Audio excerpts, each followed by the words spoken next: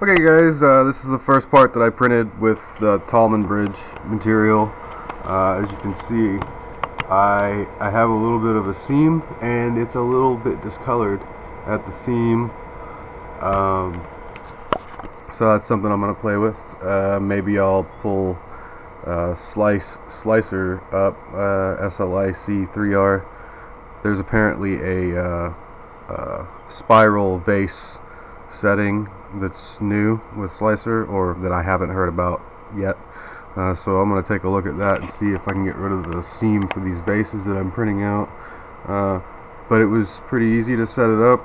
I didn't know for sure that I would need an adhesive, but you definitely do if you're printing on glass. What I was using was hairspray for ABS and PLA, and it works really well, actually way too well with PLA. So I think probably a clean bed for PLA would be better. Hairspray for the ABS works really well, and for this stuff I'm using just a purple crazy art, just the cheap glue stick. It starts out purple and disappears. Anyways, I just put it on when it's warm, and I haven't had to worry about drying time at all. Basically, I can restart a print and wipe it down while everything's warm. It spends 30 seconds heating up and it's good to go, and it sticks. So you can see it's pretty stringy at the end. That really freaked me out, honestly. I've never pulled this stuff off before, so it was kind of too close over here at the corner, so hopefully I don't break it when I'm pulling it up. I sliced it as for a vase, so it printed this bottom layer, which I'm not cool with. I'll have to figure out a way to get around that, but it looks really good. I calibrated this printer last night, and it's already off just a smidge.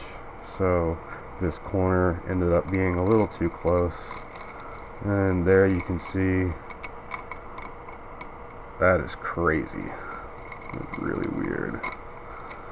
It is super resilient stuff. I'm gonna go pull you over into the light so we can see this a little better. So there you go. Look at that. I kind of wanted to take the back off. You can see it's pretty awesome. This stuff's cool. It's really super flexible. It's super strong, and you see I had a couple skips right there. But I think if I increase my flow rate by just a little bit, I think I'll get perfect prints. And that came off really nice. This stuff is awesome. From what I hear, this is supposed to be an improvement over previous nylons, in that previous nylons really, I guess, needed a specialized build platform. You had to switch out your build platform for something called Garolite, or use cardboard, or just different stuff. And basically I wanted to make it accessible for people that don't know what they're doing, and so they can use different materials. So switching out build platform isn't really conducive to an easy printing environment. So this stuff's awesome, super cool. I recommend it. Yeah.